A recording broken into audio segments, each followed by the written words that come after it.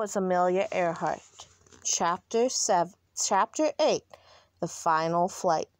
Amelia Earhart wanted to fly around the world, and although other pilots had circled the globe, she would fly close to the equator.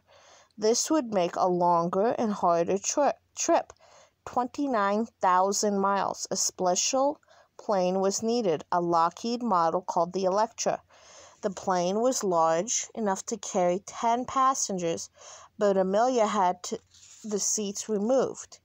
Extra fuel tanks were put in. This allowed the plane to fly up to 3,000 miles before stopping to refuel.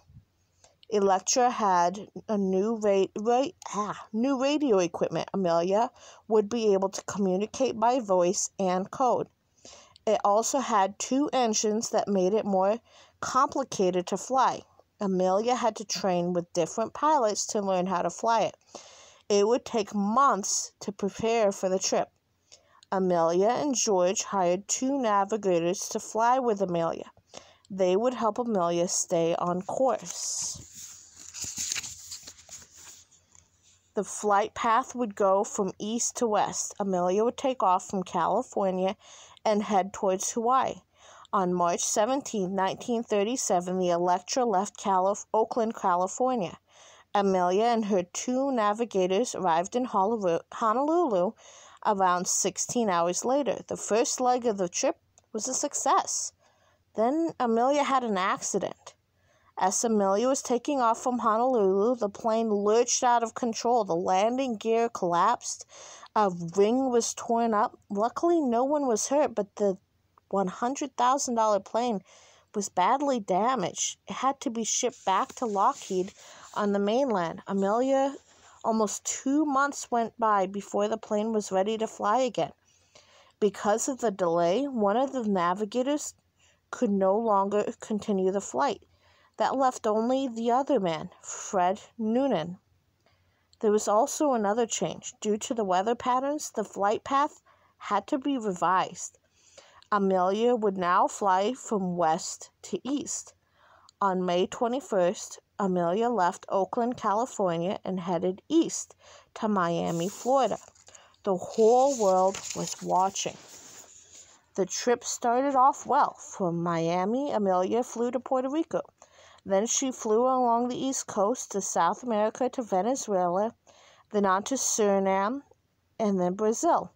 The Electra was holding up well, but there was not much room to move around. Amelia communicated with Fred Noonan by passing notes on a fishing pole. It was better than climbing over the extra fuel tanks. Amelia flew over 40 hours and 4,000 miles in the first week. And that was just the beginning. She flew over the Atlantic and crossed to Africa. Within 3 weeks, she had flown 20,000 miles. In 135 days, Amelia was getting tired.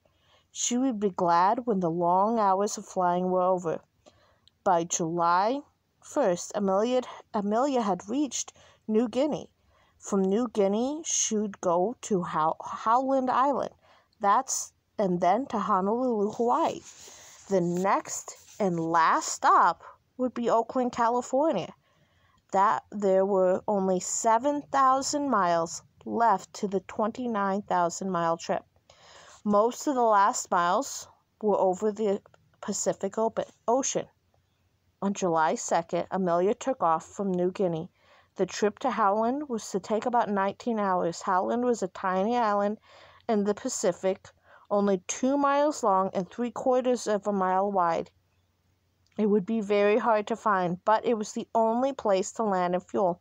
Amelia had to depend on Fred Noonan to spot the tiny strip of sand. To help Amelia and Fred, a U.S. Coast Guard ship was sent to Howland. The ship would be waiting on the island. It would send up a signal to guide the Electra in for landing. On July 2nd, Amelia took off from the New Guinea. She had radio contact with New Guinea for the next 7 hours, but then she went out of range. Amelia was supposed to reach Howland Island early the next morning. Throughout the night, the radio men on the Coast Guard ship heard short messages from Amelia.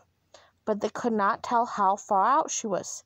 The captain was worried. Amelia did not seem to hear the radio message, and they couldn't get a fix on her when she called into them.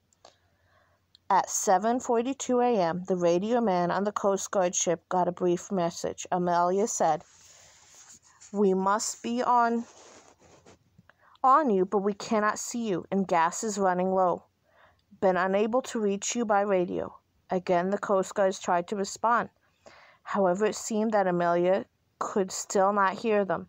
They tried to locate her plane, but her message was not long enough to do it.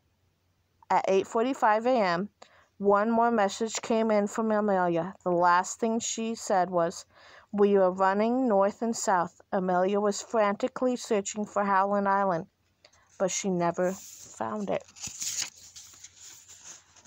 Right away, a rescue mission was begun. More than 4,000 men on 10 ships searched the Pacific. Another 65 airplanes flew in to help search for Amelia and Fred. So what happened? Did Amelia's plane crash into the Pacific Ocean, or was she able to land on some remote island?